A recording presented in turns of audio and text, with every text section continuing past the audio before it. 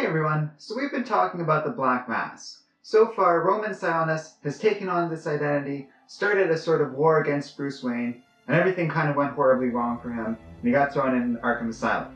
Then he escaped due to some other events, and waged war against Bruce Wayne again. This time, things working out a lot better for him. He led a series of targeted attacks against Wayne Enterprises, many of which were successful, before beating the crap out of Bruce Wayne through an underling, murdering a Wayne Enterprises executive, and escaping clean. Batman at the time happened to have been going through a midlife crisis, but still, it's all pretty impressive. Now we're going to get into Black Mass rise in the criminal underworld, but before we get into that, if you haven't seen those videos yet, you can check them out by clicking on the button up here, and if you want to see more content related to this character and many others in the Batman universe and beyond that within the world of comics, be sure to subscribe to our channel. Roman Sionis remains at large after what's been covered so far. He's still in charge of the False Face Society and is gradually becoming more embroiled in the gang warfare going on in Gotham's criminal underworld. With Cersei long gone, Roman begins talking to a mannequin he pretends is her. Meanwhile, Bruce Wayne, for some reason, holds yet another masquerade, and Roman can't resist sending a criminal named Black Spider to go there and ruin the party by murdering a random guest. For obvious reasons, this plan fails. The Spider doesn't manage to hurt anybody and barely escapes the clutches of Batman. As it turns out, the Spider was a double agent for a rival gang leader named Turk Ottoman anyways. And he turns on Roman, killing several members of the False Face Society before Batman arrives and confronts Roman's former underling. This allows Roman to once again escape and vanish from Batman's clutches.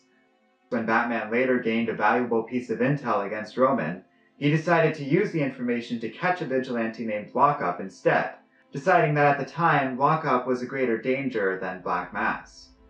Meanwhile, Roman seemed to accept that he enjoyed and benefited far more from his work as a gangster rather than a villain out for simple revenge against Bruce Wayne, and he started to focus on expanding his criminal empire, and at the time declaring that he would set aside his goals for revenge, at least for the moment. An early attempt to expand into Gotham's sister city Bloodhaven, however, was thwarted by Nightwing.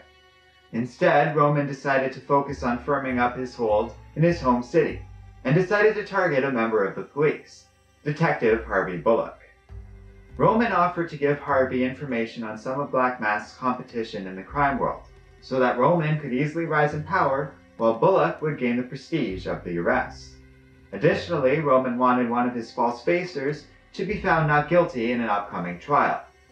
Harvey initially rejected this offer, but eventually gave in, making arrests of Roman's enemies all over the city, cementing Black Mass's new role as a major player in the criminal underworld. Yet when it came time for the court case, Harvey was unwilling to sabotage the trial. In response, Roman ordered for Harvey's death. But Bullock was able to organize a shootout between the false facers and a biker gang, barely escaping with his own life, while the rest of the criminals were killed around him.